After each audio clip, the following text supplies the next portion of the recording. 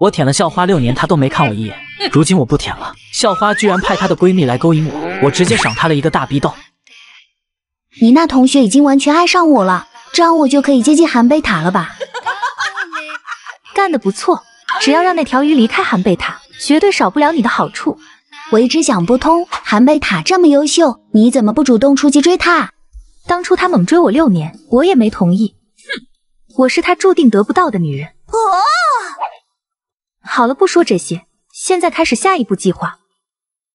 因为约着小雅今天一起唱歌，胖子提前订好了包间。以往大大咧咧的他，此时却有点坐立不安。我说胖子，你到底在紧张什么？毕竟是第一次谈女朋友，而且人家还这么漂亮，不紧张才怪呢。就在这时，小雅跟校花走进包间，后面竟还跟着班长。老班长，人家胖子找女朋友，你跟着凑什么热闹？我来不来关你什么事？荣英在哪我就在哪。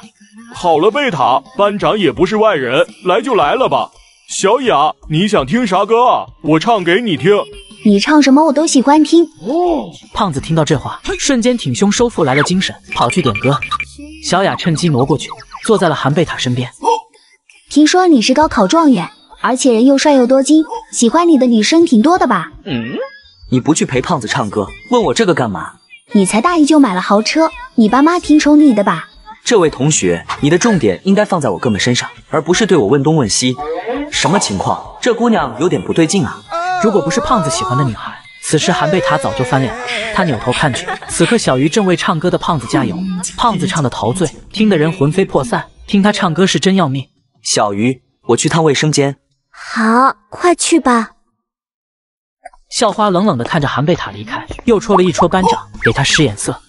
祖训我都违背了，还差背叛兄弟吗？特么的，为了校花，我咬着后槽牙就是冲。小鱼，韩贝塔这人靠不住啊！他狂追校花6年，卑微如狗啊！结果说不舔就不舔了，这人太绝情太可怕。你就是下一个，到时候你伤透了心，后悔可就晚了。他不是韩贝塔好兄弟吗？干嘛要这么说他？我相信他，就像相信我家人一样。你作为他的好朋友，这样说贝塔可不太好。这憨憨女孩怎么听不进去啊？话说我还真羡慕韩贝塔，找到这么好的姑娘。另一边，刚放完水的韩贝塔从卫生间出来，就碰到了小雅。这么巧啊，我先回包厢了。哎，别走，不是巧，是我一直在等你。这女人到底想搞什么幺蛾子？有话直说，别浪费我时间。你身边那个女孩一看就是乖乖女，跟这种老实巴交没有情调的女生谈恋爱有什么意思？不如考虑考虑我如何？胖子，老天爷都不帮你，你挑中的女孩咋都跟七星种一样，后期都要开始变异了。今天的主角是我兄弟，你别辜负他，也别把精力花我身上。我不喜欢胖子，我喜欢你。如果让我再听到一句这种话，别怪我不客气。我倒想看看你怎么对我不客气。胖子唱得一身大汗，扭头一看，除了小鱼始终在为自己加油，剩下的人各忙各的。韩贝塔跟小雅全都不在了。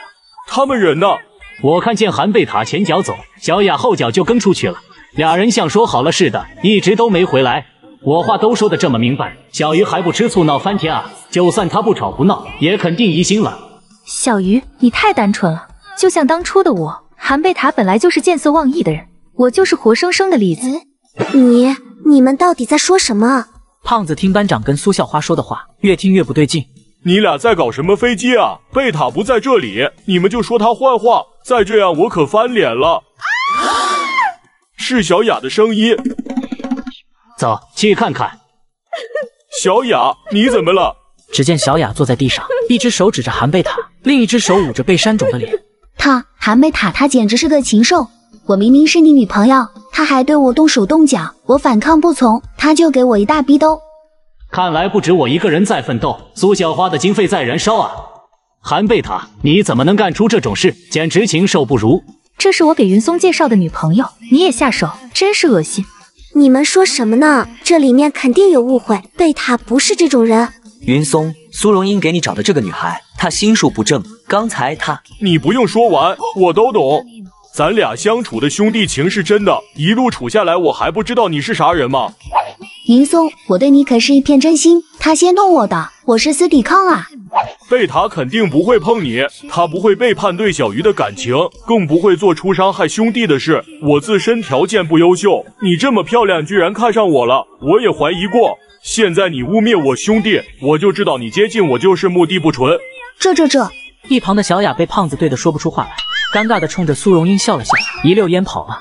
苏荣英，你恶心我就算了，还要利用胖子的感情，再有下次别怪我删你。